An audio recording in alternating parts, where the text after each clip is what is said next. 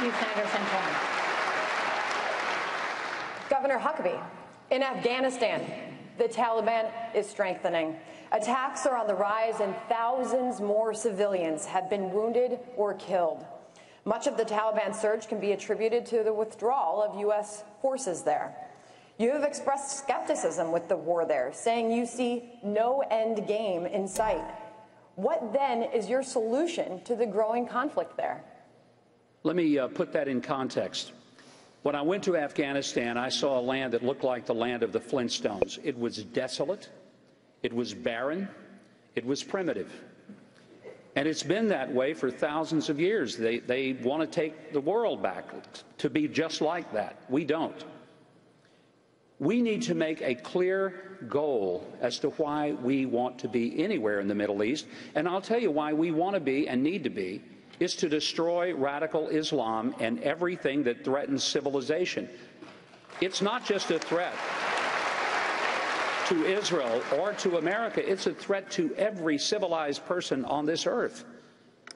And we need to be equipping not only the Kurds in Iraq, we need to be making sure that those who are willing to fight radical Muslims will do it, but we need to never ever spend a drop of American blood unless there is a clearly defined goal, and we can't make sure we win unless we have a military that's the strongest in the history of mankind.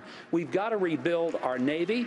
It's the smallest Navy we've had since 1915, when my grandfather got on a destroyer in World War I when he was in the U.S. Navy.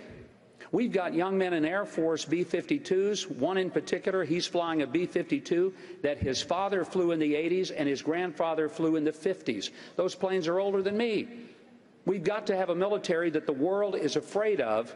Use it sparingly, but when we do, the whole world will know that America is on their tail, and they will be on their tail on the ground, never, ever to rise up again. Governor Huckabee, if I could just follow up with that. Do we need to be in Afghanistan?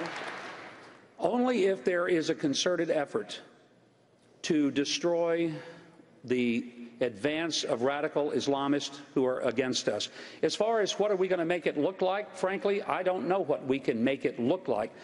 You can't create for other people a desire for freedom and democracy. And frankly, that's not the role of the United States. The role of the United States military is not to build schools, it's not to build bridges, it's not to go around and pass out food packets.